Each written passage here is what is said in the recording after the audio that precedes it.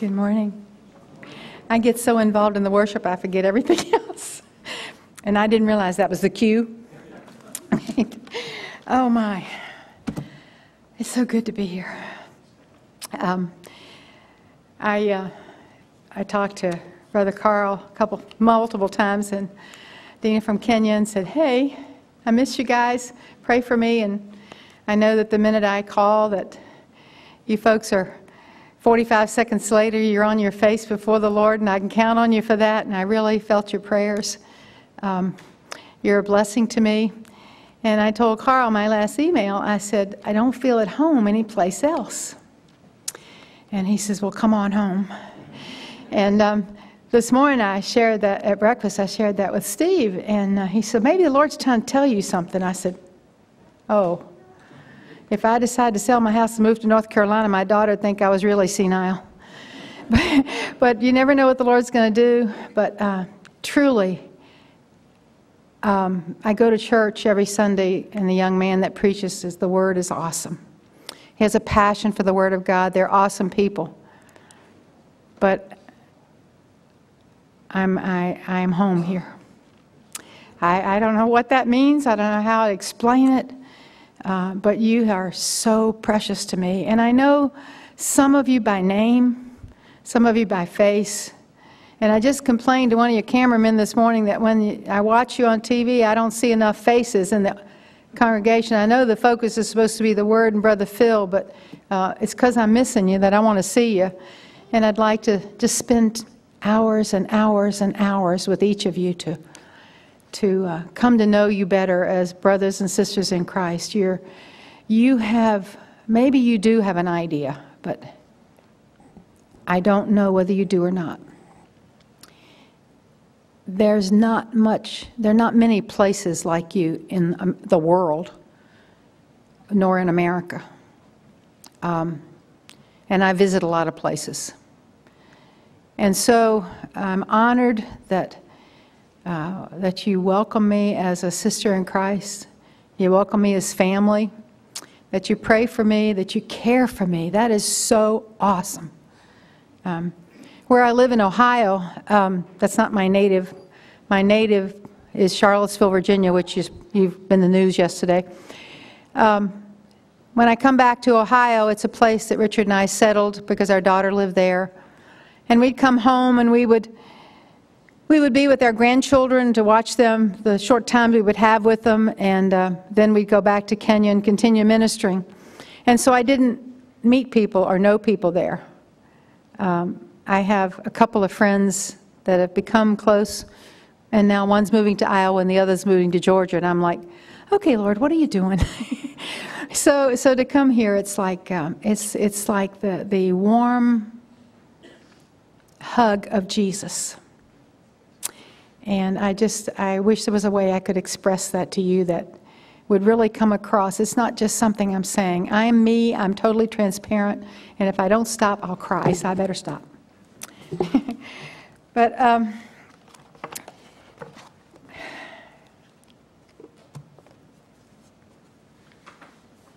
my time in Kenya this time was very fruitful.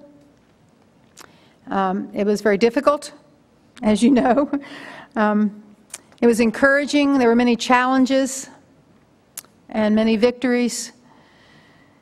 As you know, I had typhoid, the worst case I've ever had. I just kept saying, Lord, I'm afraid I will not die. And there were times when I just thought, okay, I don't care if I die. It's really okay. It couldn't hurt any worse. And there's no way to explain typhoid except imagine the worst migraine you've ever had or the worst flu you've ever had and quadruple it. But the Lord is good, and I made it through, and there's no typhoid in my blood. I'm okay. You can't come back here and then have a blood test for typhoid because they put you in quarantine. So I had it before I left, and I'm clear, so I'm good. So thank you for your prayers. After my husband Richard passed away May a year ago, I knew that I had to go back to Kenya because that was his desire. I asked him one time, I said, if the Lord took you home, what would you want me to do? And he said, wait a reasonable time and go back to Kenya. So I knew that was my objective. And so, in obedience, in the right time, I stepped out in April and went to Kenya. And praise the Lord, He sent a longtime friend with me, a young lady that we had lost contact for 25 years.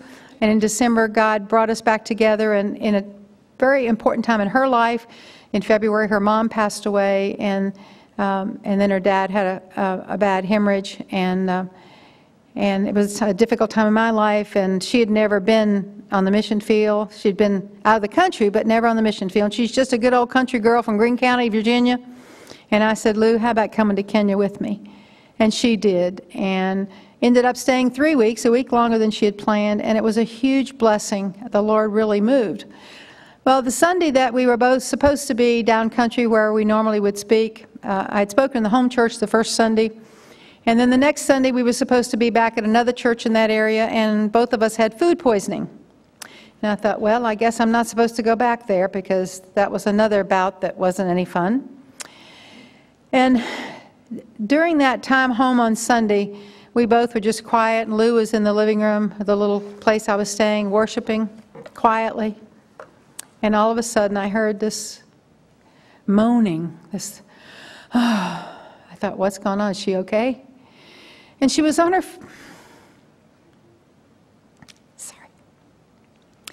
she was on her face before the Lord.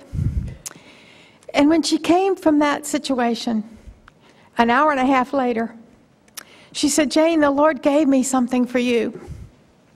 And I said, okay, what? Because I'm there in obedience to the Lord, not knowing what's going on, not knowing the next step, and saying, okay, Lord, I'm here by faith. I have no clue what you're doing. I'm just going by rote.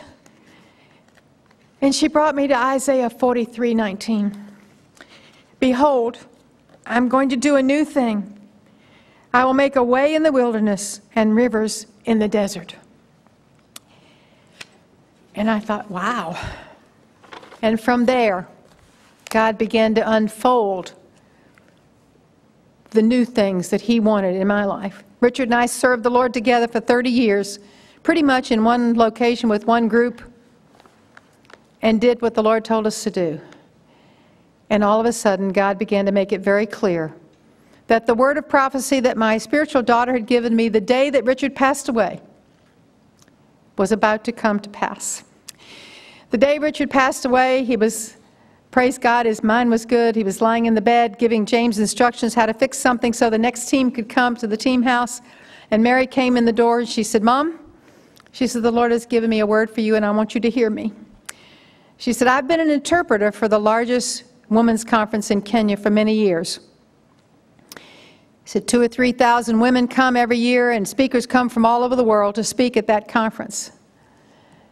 And she said, not a one of those women has touched on a personal level the hearts of women the way you have. And God wants to broaden your ministry. And I'm like, oh, sure, okay. And I probably told you that when I was here before, and I'm like, oh, sure. Well, that's exactly what it appears as if the Lord is doing. Very definitely a new thing. I'm going to share tonight with your elders the details. I'll just give you the surface. God has opened locations for me in central Kenya through a pastor that was an overseer in our former area. He has gone to multiple churches there to open other churches. I have a full schedule when I am able to go back.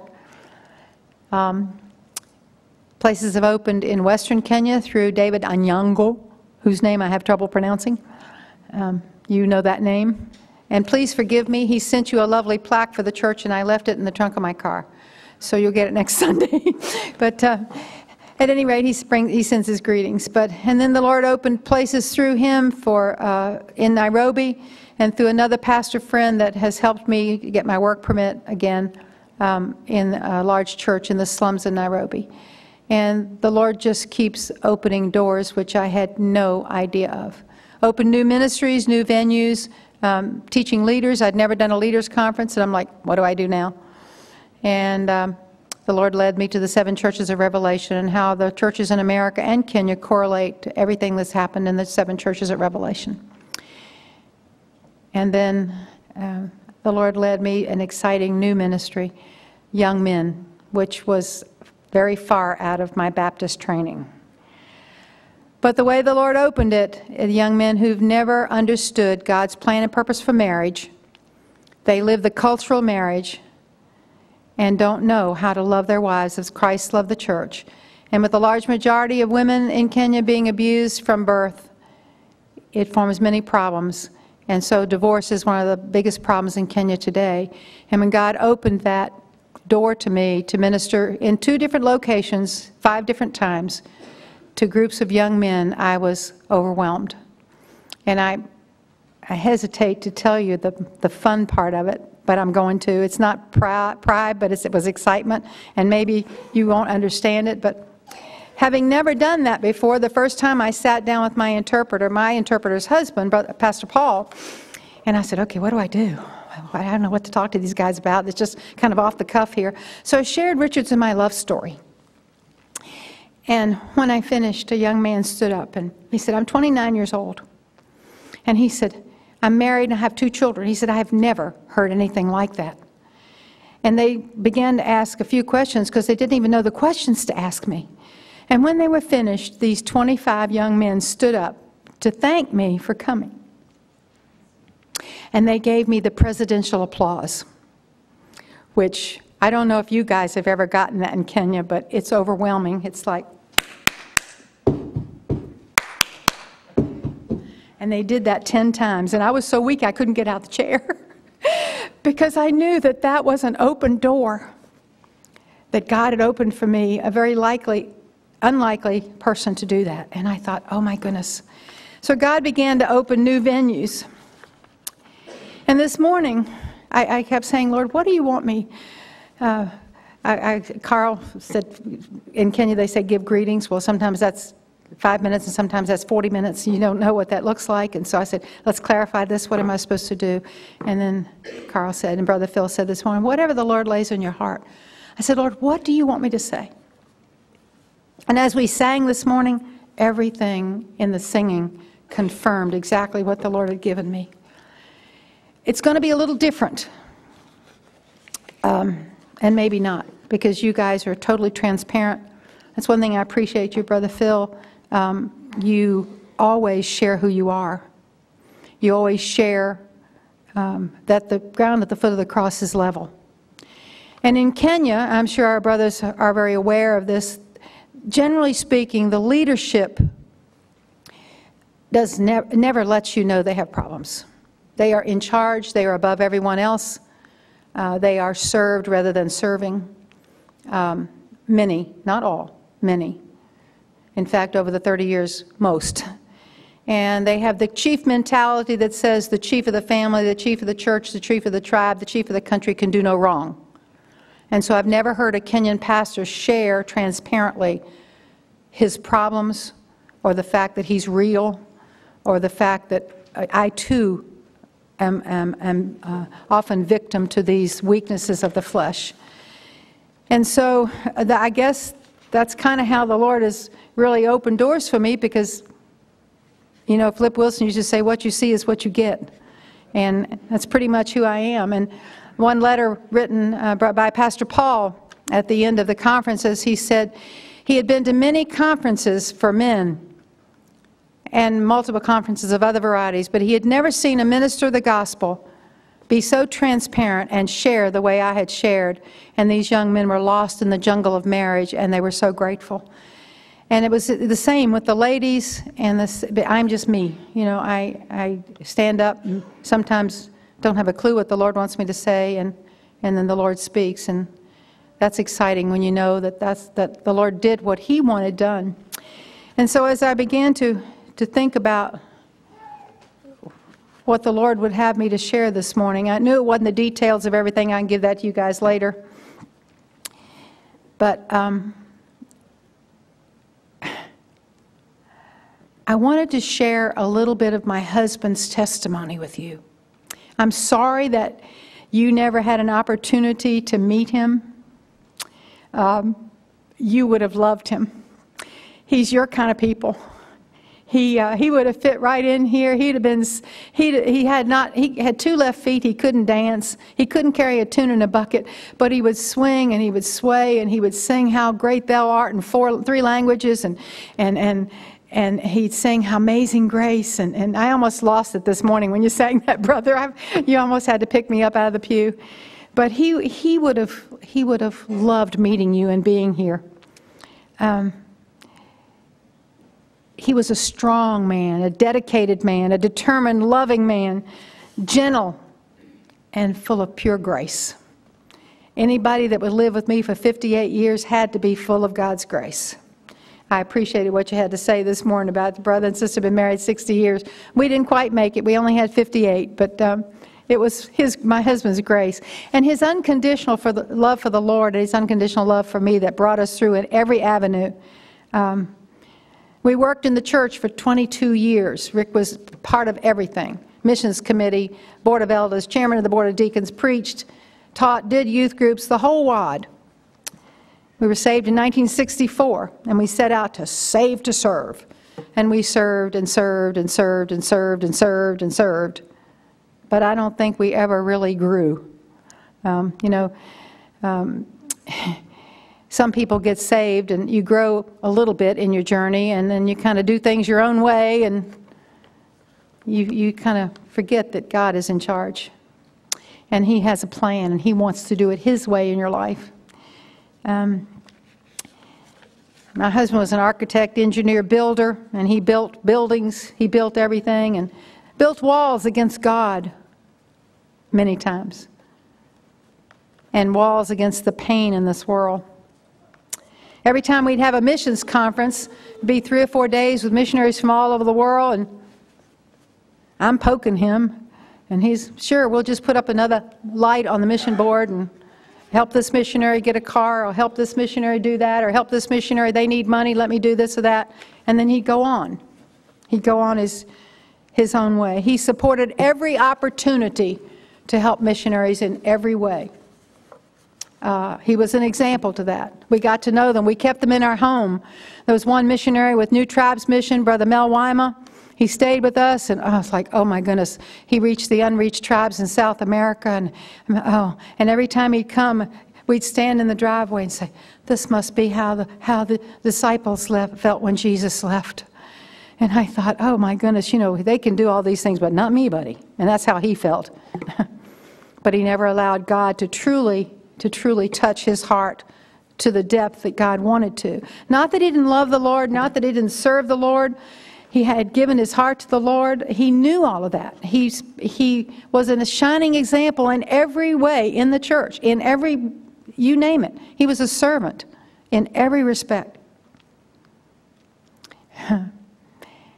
And then one day in 1985, our last-born daughter, had been behind the Iron Curtain with Campus Crusade, teaching and doing gymnastics, and had some incredible experiences that, were pretty scary for a parent. You couldn't talk to them. You didn't mention where they were because it would damage the ministry.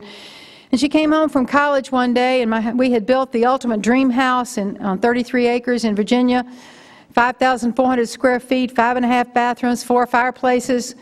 Gorgeous house, a full basement, 2 apartments for missionaries to come for R&R. Took my husband 8 years of toil and strain with no money to build it. And he had built that particularly for missionary R&R. We were in the house, we'd moved in. We only lived in 1.5 years before God called us the mission field. But before the Lord called us, my daughter came home from university one day and she said, Dad, just out of the clear blue sky, she said, Dad, what are they going to write on your tombstone? And she left the room. And my husband sort of stood there and he said, well, I built all these buildings. I served you in the church. I did this, I did that. Lord, I gave my money, I gave my time. And I'm going to have missionaries here. And Richard's story was he heard the Lord say, Richard, that's nice, but I'm going to burn it all up because it has no kingdom purpose. Whoa. So my husband came out of there and we went to church the next Sunday, and a young man from Campus Crusade just happened to sit by us in church, and he came to talk to my daughter because Danielle was then going to go to Kenya and to Bulgaria to do gymnastics shows and lead people to Christ through the salvation message. And he starts sharing all these wonderful things that he had learned in a year's stint program in Uganda, including some of the, shall we say, outdoor facility experiences, which, if you haven't been there, you don't get it. And right in the middle of the conversation, he turned to my husband and says, "You too can experience this." And my husband said, "Not me, buddy. I got my own plan."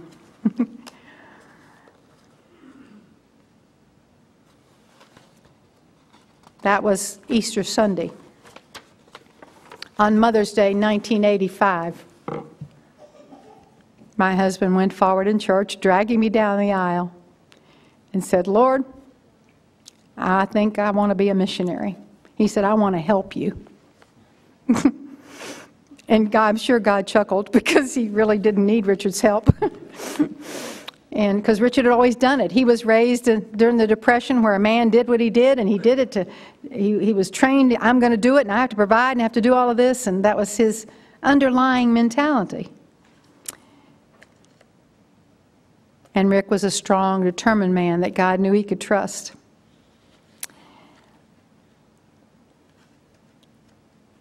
Two weeks after we committed our lives to the Lord, my husband fell off a scaffold in Northern Virginia and ruptured 2 discs. Almost went bankrupt. My dad and his dad came to rescue the job and finish it. The next 18 months, my husband had cardiac angioplasty 4 times and a stroke during catheterization. And our Christian friends said, "I guess now you know God doesn't want to use you." And my husband said, "Quite the contrary. God had some work to do before he could trust me out there."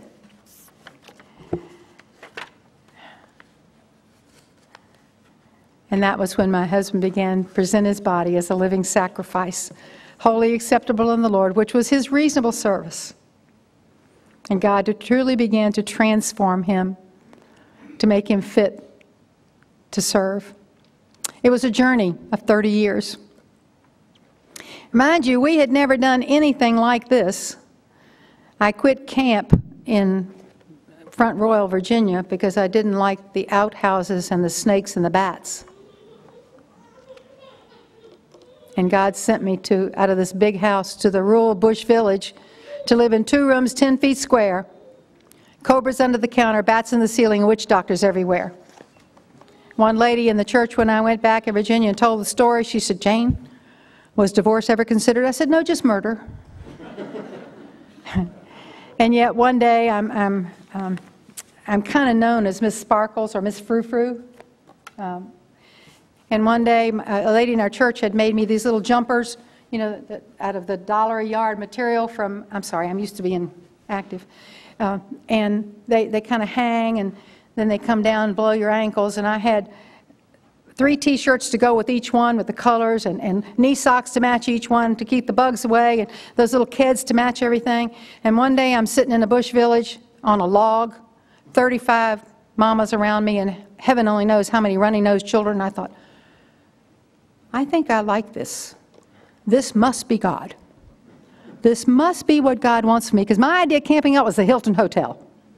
I'm sorry, I quit camping because I didn't like that stuff, but God, you've got a unique sense of humor. And so I lived in that bush village for 6 years, and I thought, wow, it's amazing.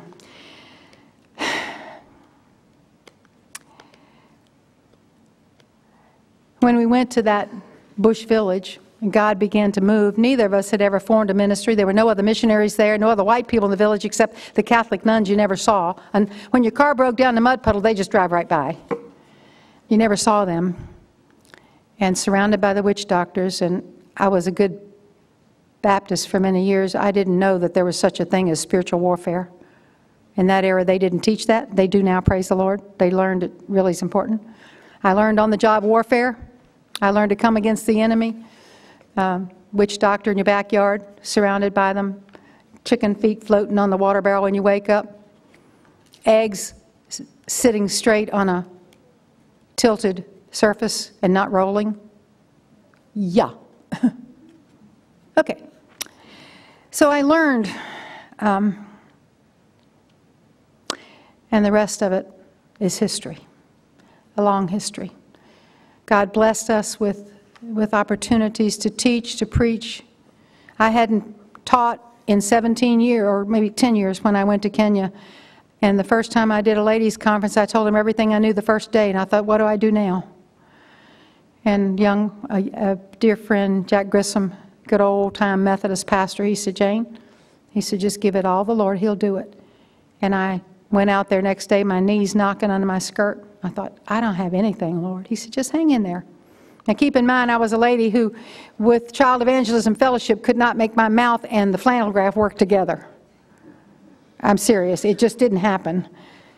And I saw God put my hand on the board and draw pictures to explain what He wanted to tell those ladies. And I'm like, whoa. And I knew, okay, Lord, I got your message loud and clear. And this period of time without Richard for the past 15 months has been finding out who Jane is and what God wants Jane to do.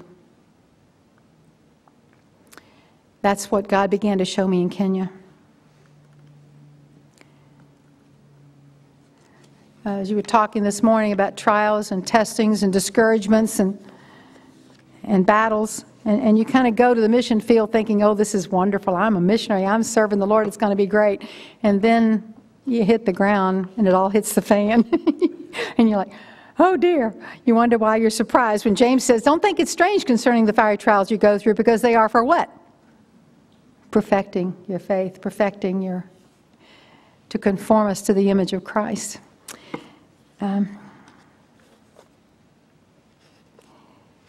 The testings we went through in Kenya were unbelievable. Second day in country, broke his arm.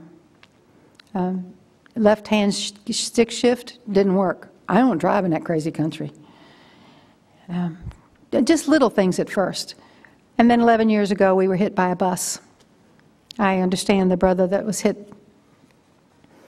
My husband was paralyzed from the neck down, out of body at the scene, subsequently had 8 spinal surgeries.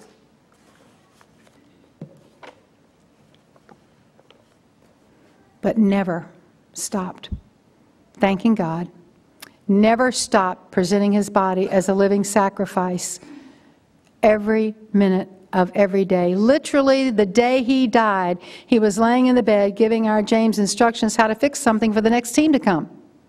And we put him in the car and he passed away. He was totally committed. Paul said, I've fought a good fight, a worthy, honorable, noble fight. I've finished the race. I've kept the faith. I've firmly held on to the faith. As I walk through the cemetery, I've tried not to go visit every day. It's a little hard sometimes because it's close by. But as I walk through and I read the stones, I wonder, what was this or that person like? Did they know the Lord? Are they in eternity with Jesus? Did they struggle? Did they suffer? Were they committed to the Lord? Were they just Christians in the church? Was their life fruitful for the kingdom purpose? Did they receive the well done?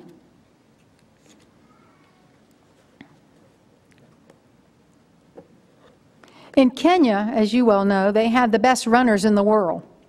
These guys, oh my goodness, you see them out on the road morning, noon, and night over tough land, running and preparing for the race. They have to prepare their minds and their bodies, and they never stop. Rain, they keep going. They don't just show up at the starting line and run the race and expect to win. It's a long process of consistency to train and discipline the mind and the body. Apostle Paul said in Corinthians, he said, do you not know that you're in a race, all runners compete, but only one receives the prize. So run your race that you may lay hold of the prize and make it your own. As believers, God has a special race for each one of us. Mine's different from yours. Yours is different from mine in location, in style, But He has a plan for each one of us. Paul said that the ancient Olympics were an example of what the Christian life should be like, and he gave many examples in his letters about running the race and giving everything that you have. And he said, do it with all your might. Whatever you do, do with all your might. Give it everything you've got. If a runner shows up at the starting line and has had a casual training and no commitment, he will never win the race. But there's a divine purpose for you and for me. Jeremiah 29:11, I know the plans that I have for you, he says. Plans to prosper you and not to harm you, to give you a hope and a future. But so many of us don't listen. So many of us don't hear. My husband was saved for 20 years before he really received that into his heart. He was 54 years of age when we went to the mission field. Turned down by mission boards because of his health. 2 big mission boards turned us down, said your health is not compatible with the job. And God opened the door for us to go, and he had 30 years of service. God has a plan, but the enemy also has a plan. And that plan is to steal, to kill, and to destroy, to just snatch away that seed, not your salvation, but the kingdom purpose that God has for you. And in Kenya, I don't ever assume that they've ever seen a lion devouring their prey. Many times only Westerners have seen those, but I graphically describe it. What does it look like when a lion devours his prey? You can hear him crunching the bones, tearing the flesh. It's a vivid example of what Paul was trying to convey to us. It's not a game. It is not a game. And the enemy will do whatever he can. We know that the victory is ours, praise God. But the enemy is going to do everything he can to keep us from fulfilling the plan that God has for us. Do you want to fulfill God's plan and purpose in your life? If you do, you can't be casual or half-hearted about your Christian life. I love what Brother Ken shared with me, I think the last time I was here. I believe you said you'd been here for 10 years there. When he first came, what he saw was the fruit of the Spirit in action, in abundance, and that's why he stayed. Am I correct in what you said to me? And he's right. But I never assume, wherever I am, that everybody is on that page. I never assume that each one is fulfilling the purpose for their life that God called them to. God wants to turn your world upside down. Paul said in Hebrews 12:1 and 2, he says, therefore, because we're surrounded by so great a cloud of witnesses, let us lay aside every weight and the sin that so easily besets us, and run with patience the race that's set before us, looking unto Jesus, the author and finisher of our faith, who for the joy of the cross, joy that was set before him, went to the cross, and is now seated at the right hand of God the Father. If you're serious about wanting to fulfill God's plan in your life, no time like the present.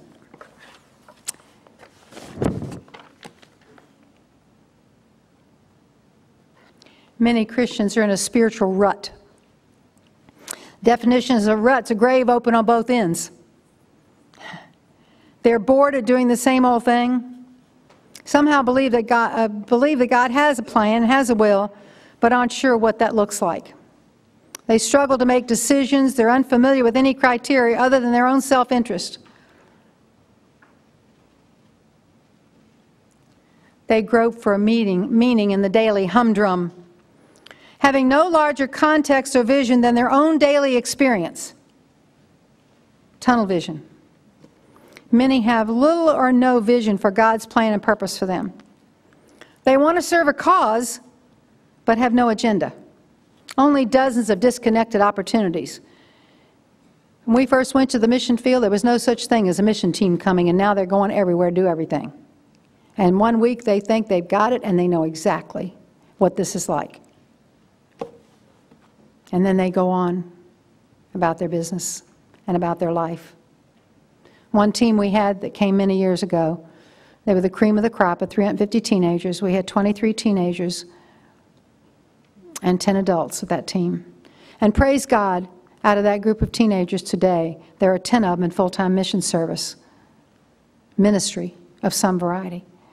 But that's rare, because I've been on a mission trip. I've done my job. I've done my duty. They've served a cause, but not connected to anything.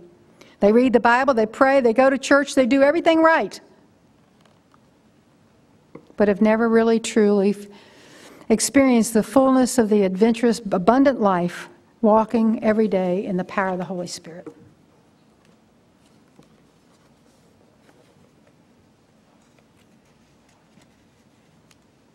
Paul said, "Be steadfast, unmovable, always abounding in the work of the Lord, for you know that your labor is not in vain." Everybody can't go to Africa. Everybody can't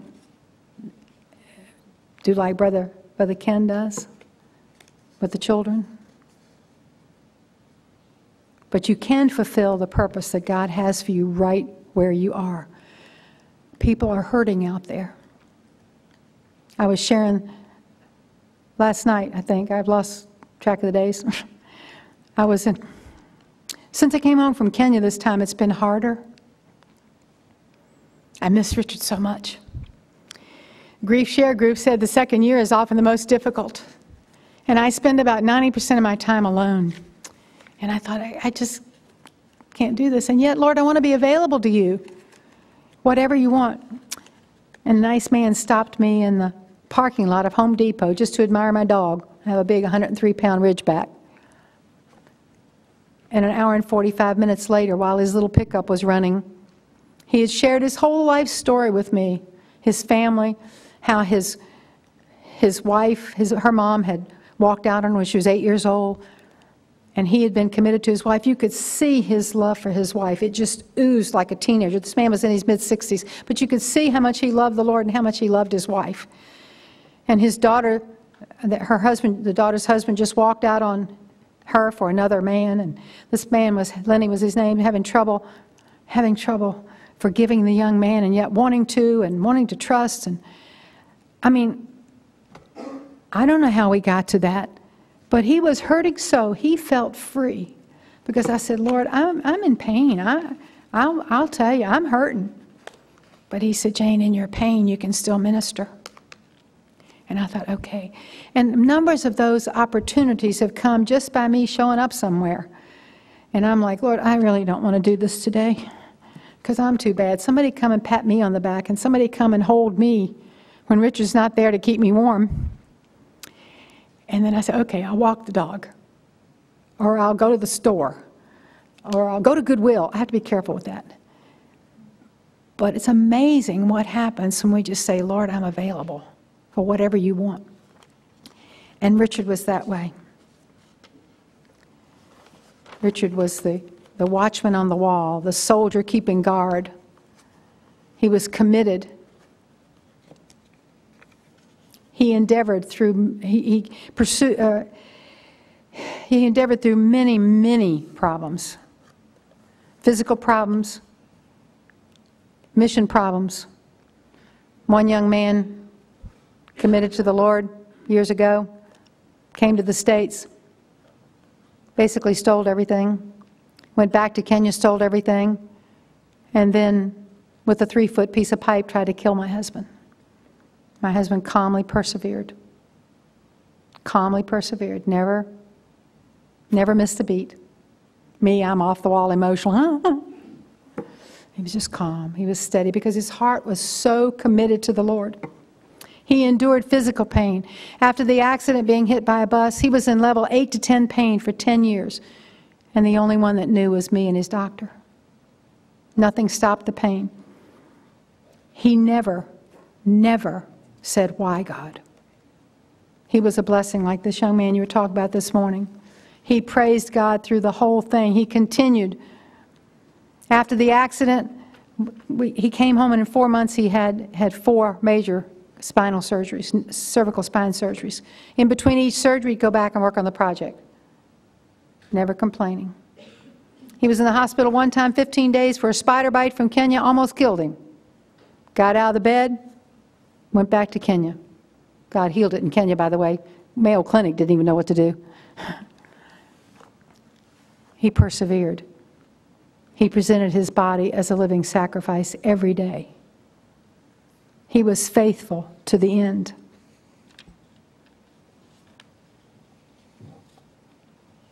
There was one attack after another. The enemy attacked in every avenue you can imagine. Like I said, I didn't know much about living in a bush village. My first experience with a witch doctor was quite scary, but I learned on-the-job warfare.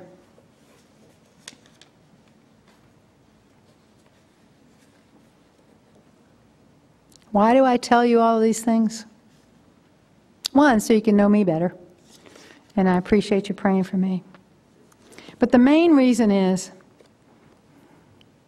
when my husband finally came to the point in his life when he did what the Apostle Paul said, I present my body as a living sacrifice to you every day, every minute of every day, for what you want for me to do. That's when the joy of serving Jesus began. And that's when the fruit began to really flow, because then it was done by the power of the Holy Spirit, not in the flesh. I don't know how much wood, hay, and stubble, but I know there's a ton of fruit. And I know that He is sitting there in heaven, having received the well done, and that crown of righteousness is His. I know that. The battle was fierce. The battle is still fierce.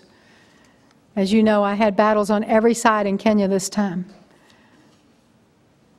But the joy that came in the times of God's direction, and one particular conference was in a church situation I'm used to. I won't go into all the details, but I had found out that the overseer of the church, of 8 churches, a man I'd known for many years, he's standing in the pulpit and he's preaching, and he's committing adultery with a lady in the congregation. Just happened to be my ladies' meeting, and everybody knew it. The whole district knew it, and nobody had ever confronted him. And the new pastor is actually, it's the wife of the former pastor that they called back because she was the spiritual mother of so many. The church went down to 17 people from a couple hundred people. And while I was doing a leadership conference basically next door within a 10-mile radius, this man was doing a leadership conference for the pastors in the whole area that knew everything was going on. Talk about a little leaven leavening the whole lump. And you talk about the last days. I have this against you. You're tolerating sin. Jezebel's among you. And there was controversy because the man in charge of what I thought he was in charge of what I was doing, God had taken that position away from him, and now my interpreter and other friends were in charge. And I just said, no, I'm not going. I'm not going to step in the middle of your conflict. It defeats the purpose God's called me, and I just said no. And in the night, the Lord woke me and said, Jane, you go. He said, I'll bless you when you go. You stand up and do what I tell you to do. And I went in obedience. And obedience is the key, whether we want to do it or not. And I didn't want to go because I'm not good at conflict. In mission school, on those crazy psychological tests, my husband was a 9.9, how to handle conflict. I was a minus 1.8. And the last thing I wanted to do was step in the middle of that conflict. And yet, I showed up. And the boldness. It was almost, it seemed like an out-of-body experience because I was watching God do it. And I thought, okay, all I got to do is be a fat lady, faithful, available, and teachable. I just show up. And that's what God said, do. Just show up, Jane. Just show up. I'm learning to walk by myself. I walked with my husband for 58 years. I walked in ministry with him for 30 years. But God indeed is doing a new thing. And I said to a pastor, after Rick passed away, someone who knew my husband really well, I said, Lindsay, I got big shoes to fill. He said, no, you don't. He said, you've walked in those shoes with him for 30 years. He said, now God's going to fill your shoes and you'll walk with the Lord.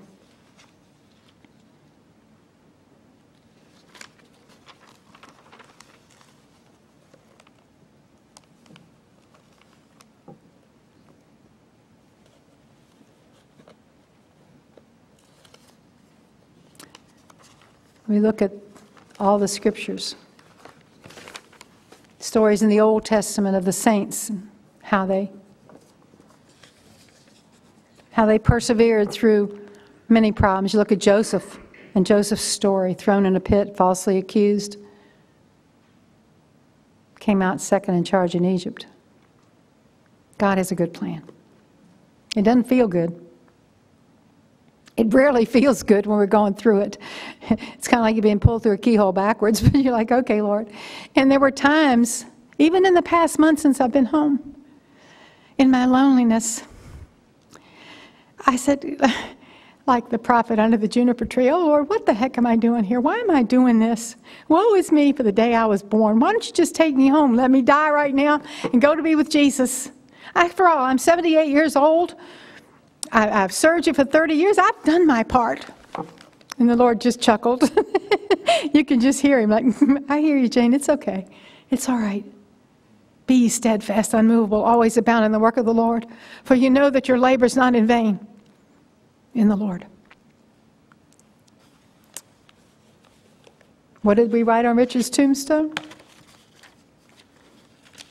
I fought the good, noble, honorable fight. I've finished the race, and I've kept the faith. I've held firmly to the faith, because that is indeed what he did. We're surrounded by so great a cloud of witnesses, and there are different opinions as to whether those are people that we've known, included in the ranks of the saints.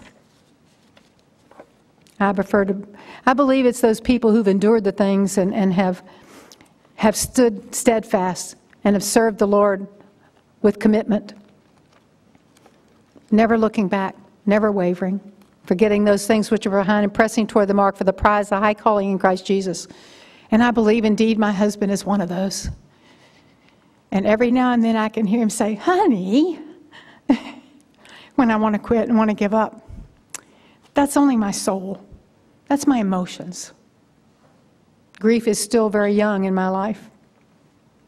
And as the head of the mission group at the church, my daughter's church, when he took me to the airport, he put his arm around me, and I was like, oh God, I don't want to do this. I'm going to face all that by myself, not knowing half of what I would face. And he looked at me and he said, Jane, remember one thing. You are very far ahead of most people in grief. He said, but your grief is still very raw. And there are days it's very raw. I'll tell you what, I cry a lot.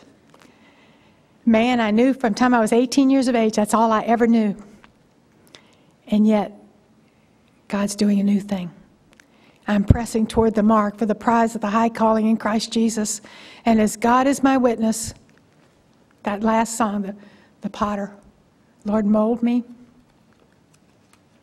make me, transform me into what you want me to be, that I might be useful for the kingdom purpose until I'm so old that I can't, and you take me home. And that's my heart. And I'm so glad that God wants my heart. A young man, a good friend of ours, who the Lord just happened to send from Rwanda while I was there to help get some things straightened out. I'll share all that with you guys tonight. Naphtali came in, and he had been a part of our life for many years and had an opportunity to be the greatest clinical psychologist in all of Kenya, knew everybody, knows everybody, and God directed him to go to Rwanda, give up everything and go to Rwanda and work with the wounded families from the genocide. And he came by and was talking with me and helping with some things. And he looked at me and he said, Jane, what do you want? And I thought, okay, that's a trick question. No, I said, what do I want, Naphtali? First of all, I want to know the heart of God. Do you know the heart of God for you? Do you know what He wants for you? And I said, second of all, I want to know God's plan and purpose for me. And I want to step out by faith into His will for me, whatever it looks like, whether I'm 78 or 178. That's my spirit. That's my heart. And God just forgives me for my emotions because He knows it's okay. Where is your heart? Do you have the heart of God? Are you living in the Christian rut? If all of the people in the world, or just America, that say they're Christians were committed, then Islam would not be the fastest growing religion in the world. If all of the 85% Kenyans that say they're Christians, you wouldn't have the problems you've had in Kenya. And I won't go into details concerning those. You probably wouldn't believe me anyway, but somehow we have covered it all over, and we have churchianity and religiosity. The time is short. You stand, the majority of you that I know, all that I know, and the majority of the rest of you stand firm on the Word of God. You practice what you preach. You realize that love is a verb, not a noun. You put action to the Word of God. You live it out every day. And I pray that as you live it out and as you do what you know the right thing is, that you also daily, hourly, present your body as a living sacrifice, holy, completely, totally, absolutely acceptable unto God, because that's the very least you can do for someone who was nailed to a cross and bled for you and took all of your sin and my sin on Him at that cross. There's never been a question for me of God's love for me in recent days. And I pray that you understand His love also. And mostly that you understand His amazing grace. How sweet the sound.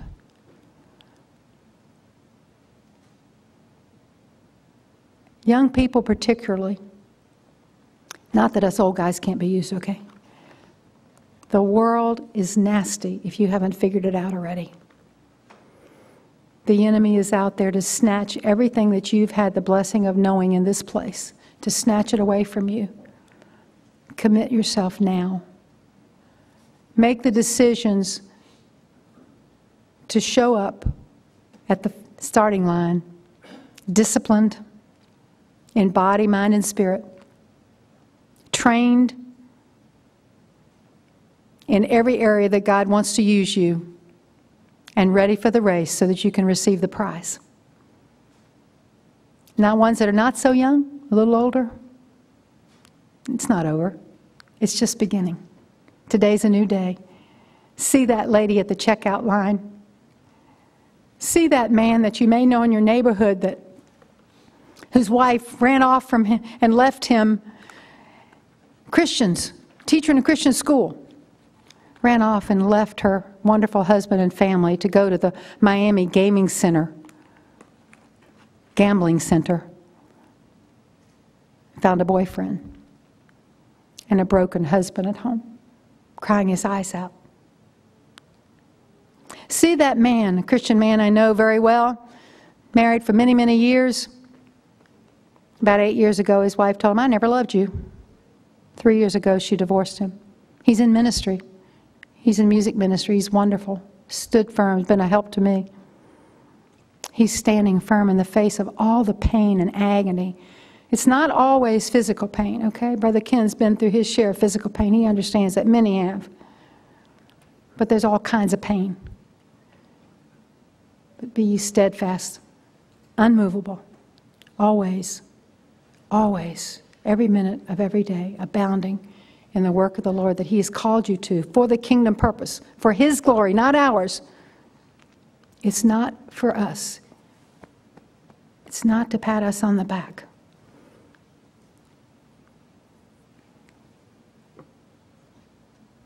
So many out there want the glory.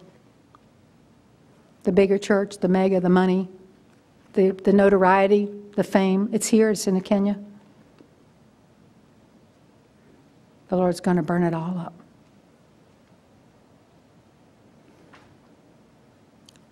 What are they going to write on your tombstone? Lord bless you. I love you. Thank you so much for what you mean to me. I don't know if when I'll see you again.